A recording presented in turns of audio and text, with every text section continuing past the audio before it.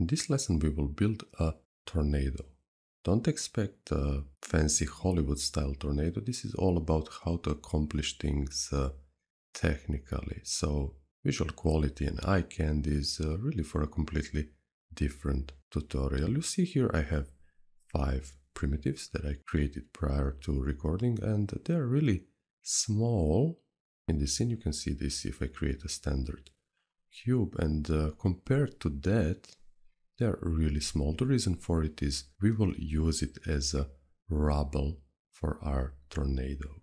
Now I have to create once again a skeleton for that tornado, and don't take the word skeleton as something usual. I really find it to be appropriate for certain setups. In this case my skeleton will become a helix spline, and I will change some settings here. So first I will change the orientation to XZ.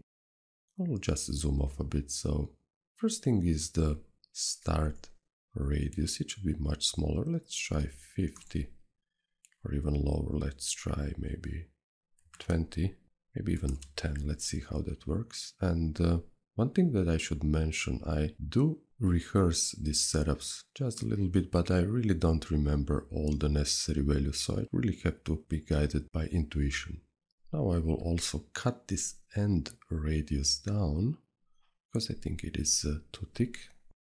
So let's try 100, and that would be pretty much the size ratio I'm looking for. Now this end angle will define how long this guy is, so how many segments it will have. So let's try something really high, like maybe 4000. And this looks solid, but we could go even a bit further, so 5000. And I think this will work pretty well. Now when we have a skeleton for our tornado, we can put this rubble on it, so this primitive. So I will create a cloner, of course in the object mode, and I will drop all these guys under the cloner. So the object which we will clone onto will be this helix spline. Of course we will change some settings here, so let's try maybe 100, maybe even more. Let's try 200, and I will enable this smooth rotation and turn off this per segment, because I want to use a random mode. Then it will use a random distribution of these guys over the surface of this helix spline. Now let's make those guys move. I will enter a certain rate, which is actually speed of movement for these guys. Let's try 10 and hit play, and this is really fast. Let's try 5, and this is far more acceptable, but I would rather want these guys to go clockwise, so I will check this reverse here, and that is what will happen. I think this is a much more natural motion. Let me stop this, go back, and in its current state it's not really something interesting, so let's take a look how we can make this a little bit more interesting. So I will create a random effector, and the reason for it is I want to use a scaling value, so I will scale each clone randomly. Let's try first with 1, so double the size, maybe even more. Let's try 2, and some things are left too small, so let's go with 3. So initially all guys will have a visually acceptable size. So now the clones will randomly be scaled 3 times their size.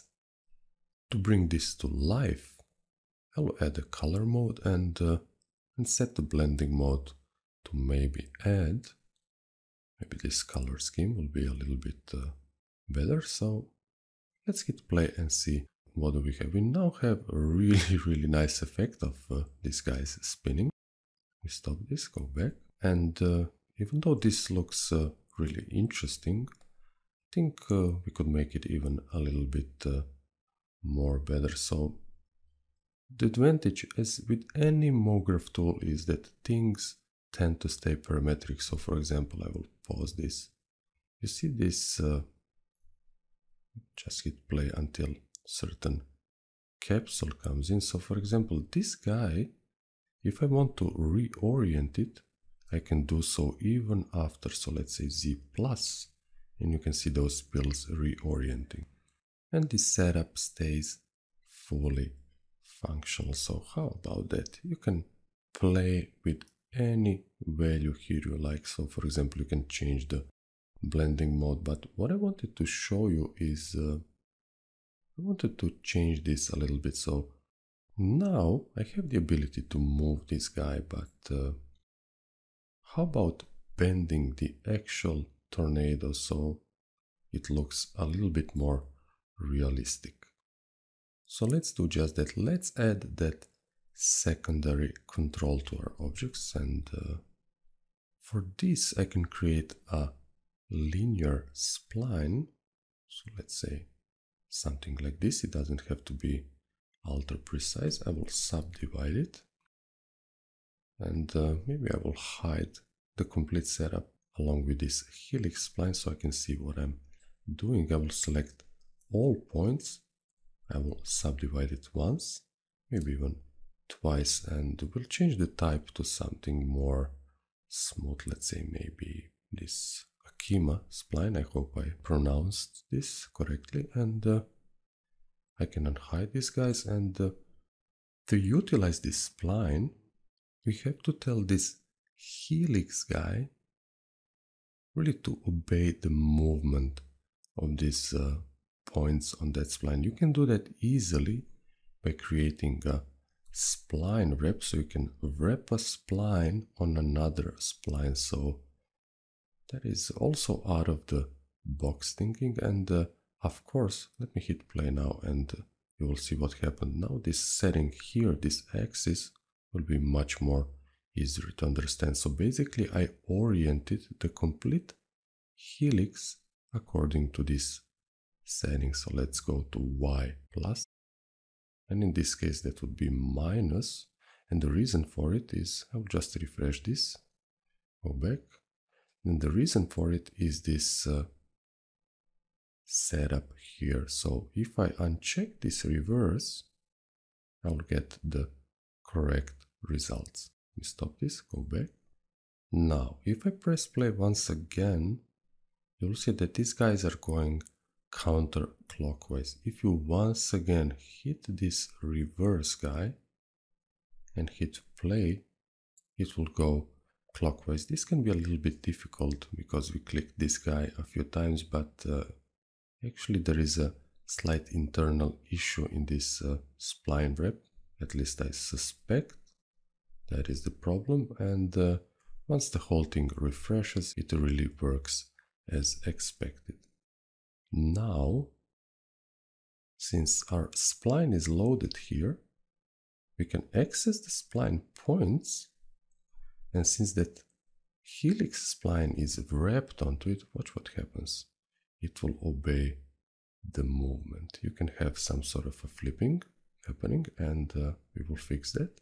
The very first thing I would suggest for fixing this guy, this flipping that can occur, let me undo that, press play to refresh, go back, is to change these intermediate points to natural. I don't know why, but it simply works the best.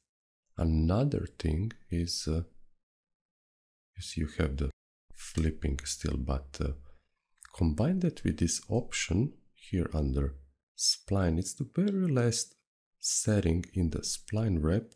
There is an up vector control that really controls where your spline points will be looking at, figuratively speaking. So in this case, if I set this up vector to 1, that may not mean much to you, but the result will be that this guy will no longer flip. So we can press play.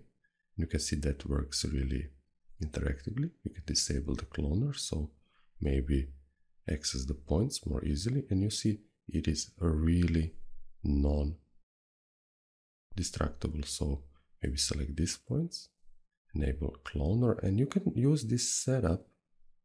We stop this, it's kind of distracting.